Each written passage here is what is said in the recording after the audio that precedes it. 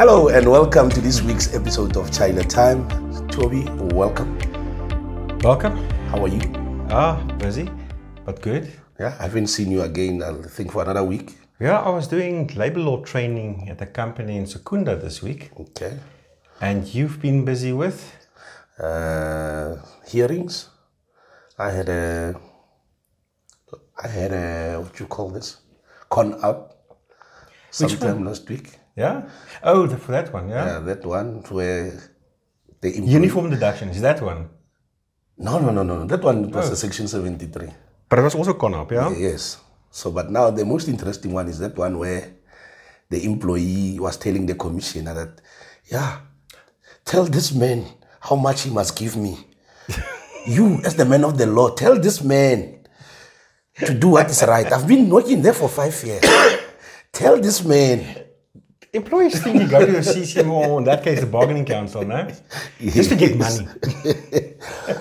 It was very interesting, but like I said to you, I always take caution on cases like that. Because, this guy walks in there with wrong information and he's clueless. Now, remember the commissioner will sympathize too much with him because he does not know anything. And it's easy for them now. I can't forget my first case that I lost. You remember?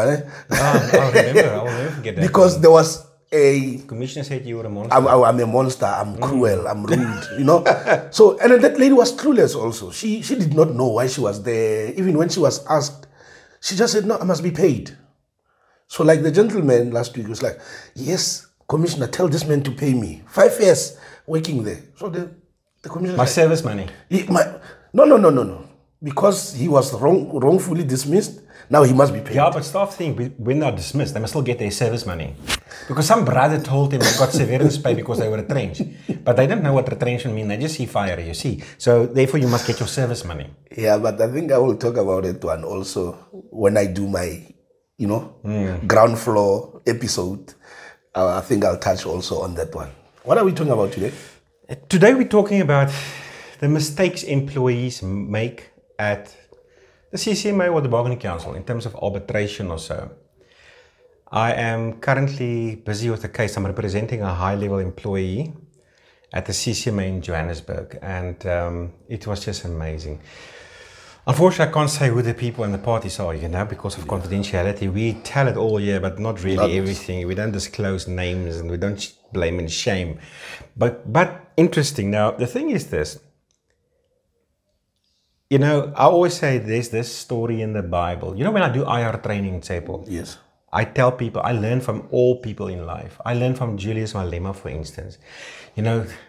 How that man got it right to lose weight and keep it down. It's like, it's a lesson for every one of us to learn. Yeah, even you, your stomach is getting big, you see. I must draw it like this. I learned from Adolf Hitler. I've actually read that book, Mein Kampf. Don't shoot me, I'm not a racist, but one thing, I didn't actually read the book, I scanned through it, but there was one thing that was interesting. I'm getting sidetracked again now. There's one thing, what I learned from Hitler is, as a young boy, you always went to the shop to look at the news and get updated on the war in South Africa between us and the South Africans and the British. No? Yes. And also as a teenager, you will travel from city to start meeting with people and whatever, So I've learned from him not to have a local mindset. It's only me in my house. My wife's grandmother, she passed away a few years ago, but in the 90s. She's never ever seen the sea. She's never been to the beach in her life. Some of us, we learn just to be focusing on my house, my job. Colored people will always say, that's a bit of a stereotype.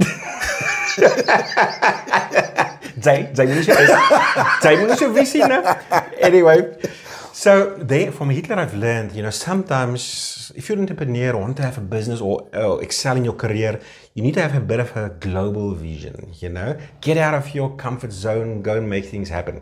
Sometimes you must change your personality if that's even possible. Yeah. Like myself, stoere boertjie, I don't believe in social media, but I force myself to get on social media and I force myself to speak in front of people. But anyway, so now,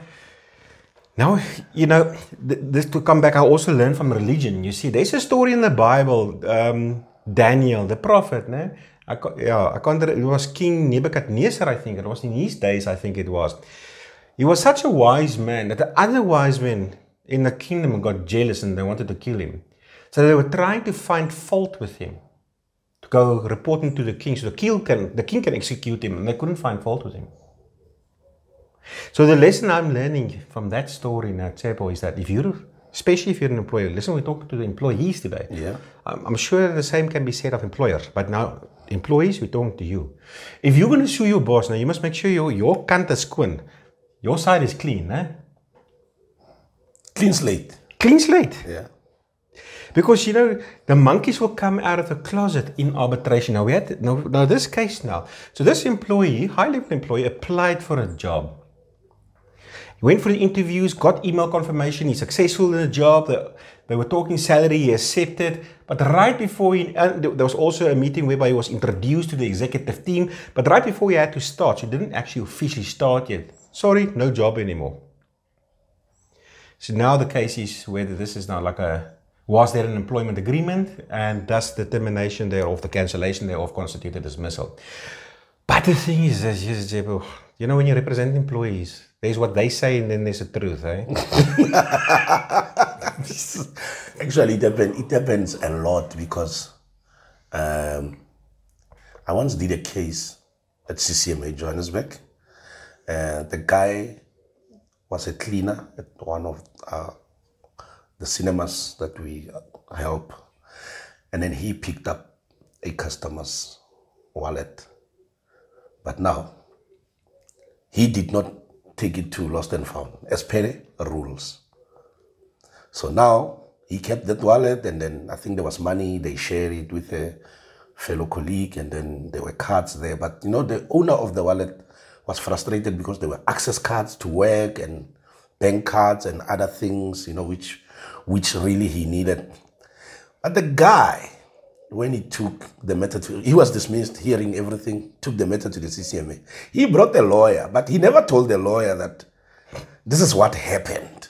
I was involved. And the lawyer, when he gets there, is like, so when we are there narrowing the issues, before arbitration, we'll start with try again to revert to conciliation and narrow issues. Then I'm like, just a quick background. This is what, and the lawyer was like,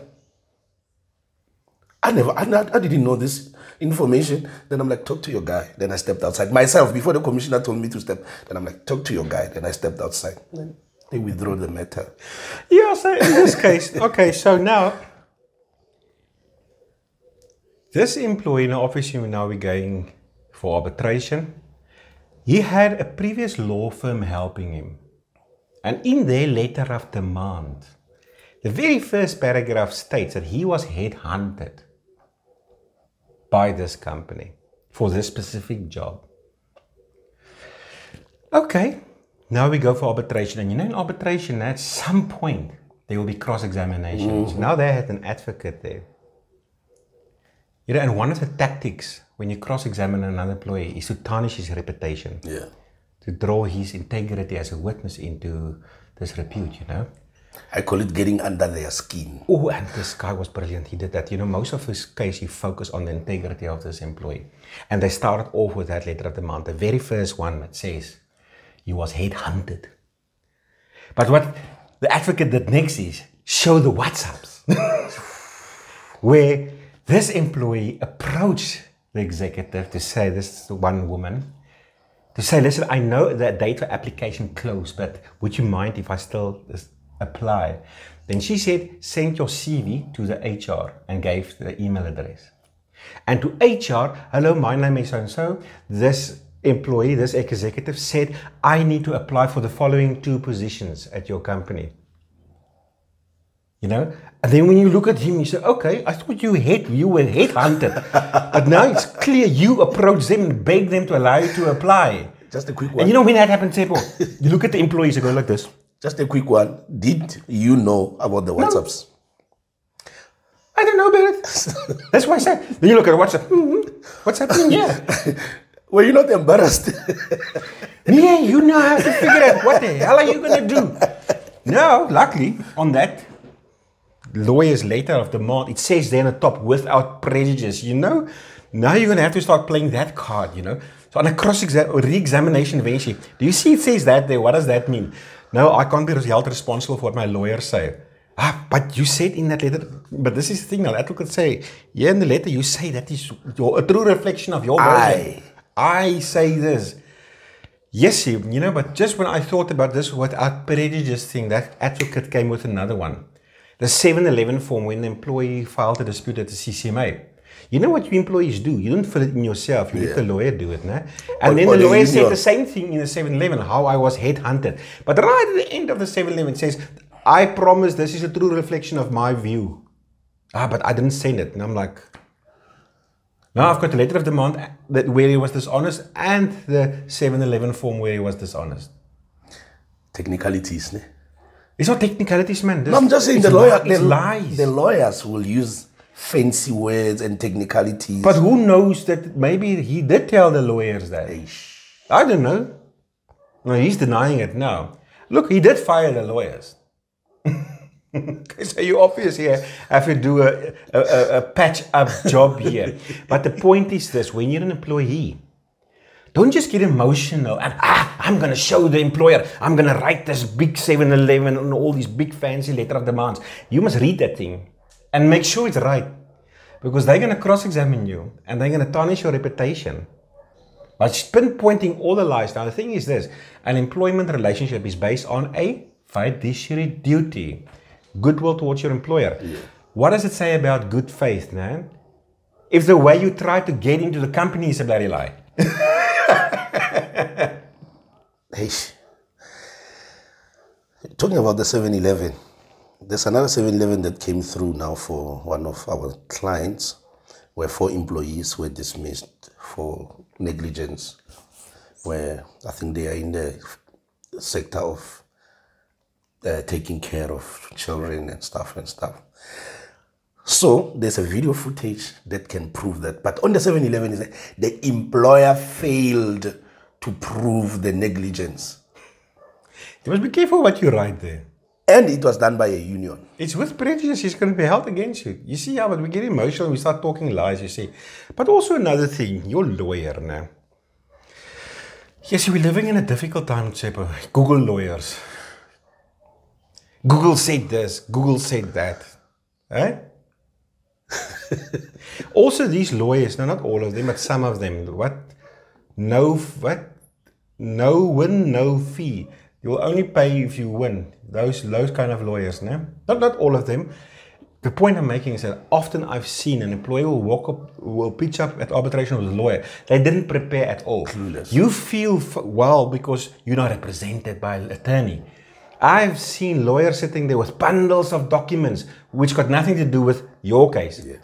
They're paging through them now while we're having arbitration. They're planning for the case here after. But it is there because, I don't know, maybe it's a no-win, no-fee situation, or maybe you paid them on the spot, or one of these companies where you pay 100 Rand a month and they will promise you the world. I don't know what it is, but you must check your lawyer. You're responsible. They don't prepare. They type things in their letter of demands and their 711s now, which is not a correct reflection of what really happened. And then you get in trouble. Actually, that's right, because one lawyer actually never applied his mind on jurisdiction one day. He got so angry at the CCMA, and I'm like, Commissioner, can I raise a jurisdiction matter? This CCMA doesn't have jurisdiction here. It must go to a certain bargaining council. That guy was angry. Why didn't you say this previous time? Now you are. But he's the lawyer. And I'm like, but as a man of the law, don't you know? You must know this kind of things. Commissioner's like, you are right. Isn't that the first bloody thing you do? If an employee comes to me for consult, I first ask them, who's your employer? Yeah. Are you sure this is your employer? Which industry do they fall in? Are they falling under the mandate of the CCMA or the bargaining council? No, the lawyers don't. They just, yeah, we're going to make money. Let's go to the CCMA. And guess what? When we got to the bargaining council, he was kicked out by the because he didn't apply for locus standi to appear. No, he did apply. Oh, but I think he never gave proper aspect why he wants to be there. Why must he? He just put everything. The company is at fault. Company is at fault. Company is at fault. So he was irritating the commissioner. Yeah, the commissioner's like, you know. You see, that is another mistake. People get so emotional now. I once at arbitration, and the comrades was there, the union, okay? That union rep ended up, now this employee was dismissed for 3 or 4 charges. He ended up having a fight with the commissioner. And he was so upset, he only argued 1 charge. He forgot about the other 3 charges. And then they lost the case. And No, I think I was a witness in that case. you were a witness, and that employee was like, stupid union. I think I was. You must keep your union reps under a leash, man. You know, these people are making mistakes. You don't fight with the commission. That's when we take our popcorn. We start watching the show, you see. You don't fight. The most important person in arbitration is not you or the other party, it's the commissioner. It's the commissioner. You don't fight with the commissioner, are you nuts? You plant a good seed in the commissioner's head and you let that seed grow, blossom, so that the commissioner can get a clear direction of where we're going with this. Yeah, because there we've seen, even the case you were talking about, the employer, when you represent them, sometimes they don't have a good case at all. Yeah. And the employee destroy his own case yeah. because of not preparing properly with his own lawyer or fighting with the commissioner. You don't do that, you know. And but also that's another thing. A lot of employees, they'll try to go alone without representation. You must get representation, man. And you must get good representation to actually spend time with you and prepare. Because you as an employee, you don't know the processes. You know, yeah, you get disarmed very quickly and then you start losing cases, you know? Employees, you see, we are also on your side. We're not always saying employer. We also think of you employees, but do the right thing. Get the proper representation. But we represent employers, no? And employees sometimes. Like this case that you most of the time, employers. It's employers, yes. We're on the employer side most of the time. Yeah. But that doesn't mean we can't give you some tips. Thank you very much, Toby. That was a nice one. That was a nice one. It's a good one. Yeah. So what's happening next week? We'll see. Let's not... I'm continuing with that arbitration. The guy was an employee that lied, who was headhunted, but he was never headhunted. But do you think you have prospects? I do think we have prospects. I'm not convinced we're going to win, though. But I definitely think we've got some bloody good arguments. You know, I just want to close off with this. Yeah, that was so nice. This is the thing that why you must get a representative, because the ears are sharp. And I'm sitting there, Now, that advocate is cross-examining this client, but in one of the emails, the company told him, you are successful. Because he sent him an email to have feedback in his application, is he successful or not? And they sent in the paragraph with the salary and everything, right at the end, you were successful. Okay? Or your application were successful. Vrachtig, you know, the advocate read that email and question right at the end, where he read that sentence. So, do you agree? Your application was positive. So he changed the word successful to positive. And the client was like, he said, yeah, I agree. So when I had to re-examine, I had to say, listen, sir, let's read that email again. What does it say? Positive or successful? I could see that advocate's like, yeah, you damn it. No, it says you were a successful candidate. There's a bit of a difference between interview and application being positive and successful, isn't it?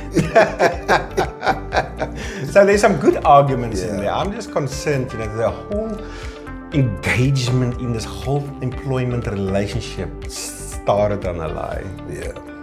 Hey, that's always not such a good thing, you know. Anyway. Don't forget to like, subscribe, put your comments, and then so that we can interact. Thanks for watching. See you next time. Bye.